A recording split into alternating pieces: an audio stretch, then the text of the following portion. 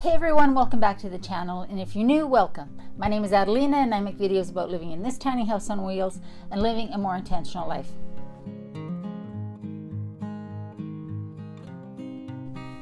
Holy cow, groceries are expensive. I'm on a pretty strict budget this year and I cannot believe how expensive groceries are, even at the discount stores. So today I want to share a recipe that is going to be budget friendly and family friendly. We're going to make minestrone soup in the Instant Pot, though you don't need an Instant Pot to make this recipe. But the nice thing about this recipe is it uses low cost ingredients, and basically you can throw in whatever vegetables you have in your fridge, in your cupboard that are getting to expiry date, because we don't want to waste any food, especially nowadays. This is a recipe you'll make over and over again because it's delicious. So let me show you what the ingredients are. So like I said, I am making this in my Instant Pot, but you don't have to. If you don't have an Instant Pot, just use a Dutch oven or a big, it's like soup-sized pot. I'm using the Instant Pot because everybody keeps asking for more Instant Pot recipes, and I love my Instant Pot. So we're going to use some olive oil for sauteing the onions. If you are oil-free, saute in water. Some veggie stock. This is actually, I just refill this from the bulk barn, but this is veggie stock, veggie bouillon, whatever you have. Some diced tomatoes, 28 ounces or 796 milligram diced tomatoes. Fire roasted. This I like because it's got herbs and spices, but any diced tomato, preferably ones that already have got spices, why not? 1 can of kidney beans. This is a 19 ounce, a fluid ounce can, 540 milliliters. If you prefer other beans, use other beans. If that's what you got in your house, we're using up what we got. Some Italian seasoning. I like to add a little bit of crushed chili flakes in there, but this is optional. Some pasta, whatever pasta you have, but this really works well with, I think, macaroni pasta or this bowtie pasta. I'm not even going to try and say farfalle. Bowtie pasta works really well in a minestrone. And then for veggies, 3, these are pretty decent sized carrots, 3 really sad stalks of celery that are in my fridge that need to get eaten up. This zucchini is way too much. We're going to use about a quarter of this, maybe half of this. So a small zucchini or half of a medium size, 1 smallish yellow onion, and 3 yellow potatoes, or really any potatoes that you have. You will also need some minced garlic, or about 4 garlic cloves minced, and some bay leaves. So that's what we're using for our minestrone soup. Let me show you how simple this is to make. So I've put my pot to saute. I'm going to add a little bit of oil in there. If you're not going to use oil, just saute with water. And if you're not using an Instant Pot, just use a Dutch oven or a big pot, soup pot on your stove on a medium-low heat, because we want to saute our onions and our celery. I'm adding in my onion and my celery. That's 1 small medium onion. Full recipe will be linked down below in the show notes. 1 small yellow onion and 3-ish ribs of celery, about 1 cup that I've diced, fairly small, but of whatever size you want.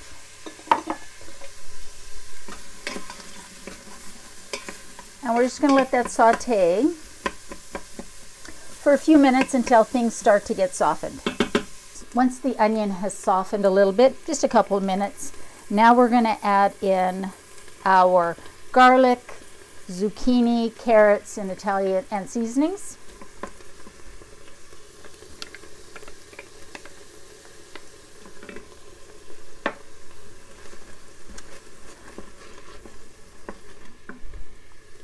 That's the Italian seasoning.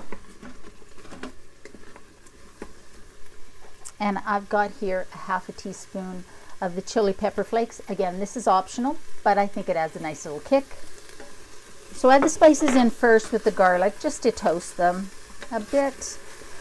Bloom, I believe, is the term that is used to bring out the flavors in the spices. Now let's add the zucchini. I'd say that was about 2 cups of chopped zucchini. half a large or a small one, or as much as you want. The nice thing about this soup is that it is so flexible and you can basically use whatever you want. So just because I call it a minestrone doesn't mean that you have to follow my recipe exactly, or it has to be traditional.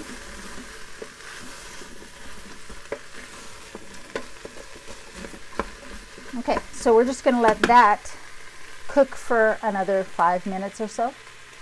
I've been trying to use up what's in my pantry, as you guys know, but I am shocked at the price of groceries nowadays. It's insane. But I suppose it's like that everywhere. For those of you who have a garden or live on a farm, I envy you. I'm hoping that next summer I can grow some of my own food as well, though it'll be very small. Okay, so that's just been another few minutes. And now we're going to add some other things. I'm going to add 4 cups of veggie broth.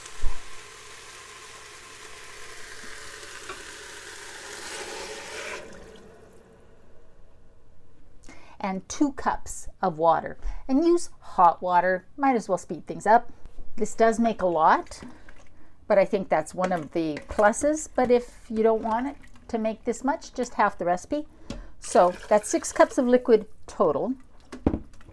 And now we're going to add in the tin of diced tomatoes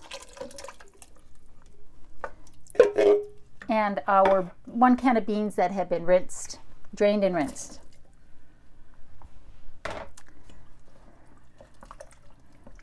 Give that a good stir. Add in your 2 bay leaves. And just make sure that they're submerged. Now I'm going to take this off Sauté. And what we're going to do, we're going to give it a taste. I don't think I'll add salt until the end because the bouillon, the broth is salty. But just give it a taste.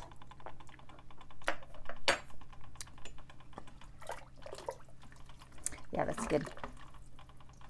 But season it however you want. I can taste the chili peppers, the chili flakes in there. That's awesome.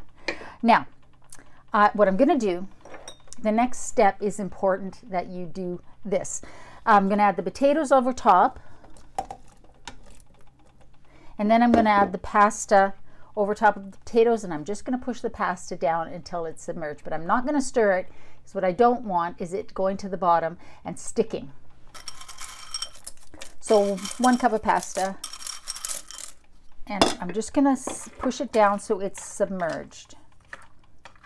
Now, this is a full pot, but it's still below the max line. The max line is right here, so I've still got a good 3/4 of an inch, which is good. Now that the pasta is submerged, but not stirred, we're going to add our lid.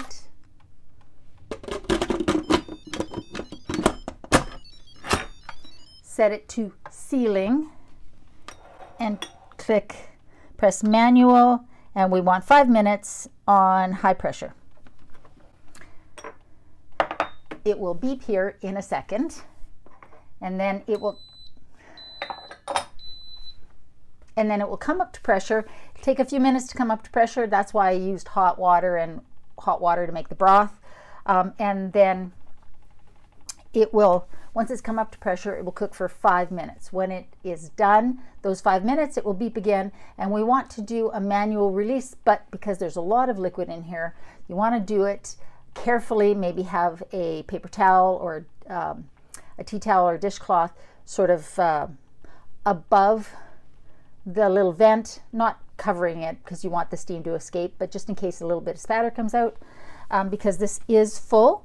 But it's going to make a big batch, and you can freeze it if you want. So I'm going to let this do its thing, and I'll come back when it's done.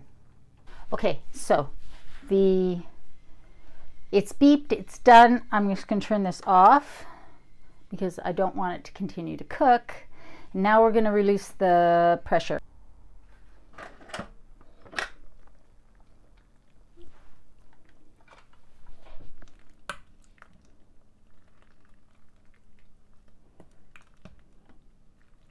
I'm going to give this a little taste to see if it needs salt. Yep, needs a little salt.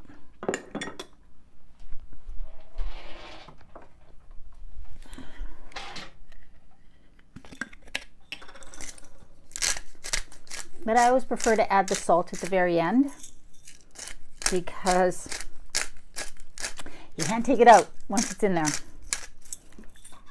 I don't think it needs pepper, but again, this is your recipe. This is what my recipe is, just the starting point for you to do yours.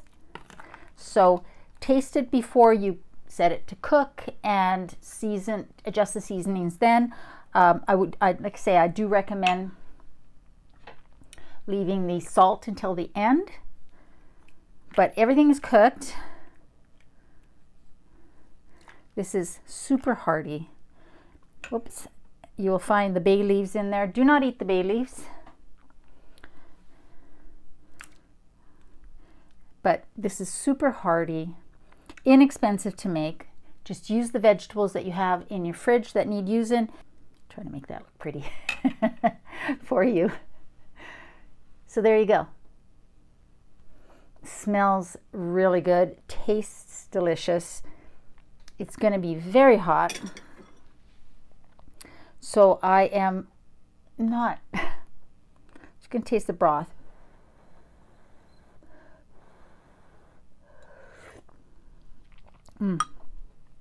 And the vegetables are tender. Give this a try. Let me know if you do. Let me know what you add into your minestrone. If you are Italian, definitely let me know what you add into your traditional recipe. I added those chili flakes in there because I like a little bit of zest, a little bit of heat. You don't have to, and you can adjust the seasonings however you want. This makes a lot, as you can see, for feeding a family. In this day and age when groceries are so expensive, this is an excellent recipe. Add some crusty bread, homemade. You've got dinner on the table fast, easily, and leftovers for a couple of days. And this will feed some hungry kids. So I hope you guys give this a try. Let me know if you do. Hope you're doing well. I hope you're staying safe. Remember, in a world where you can be anything, eat good food, be kind, be brave. I love you, and I'll see you next time.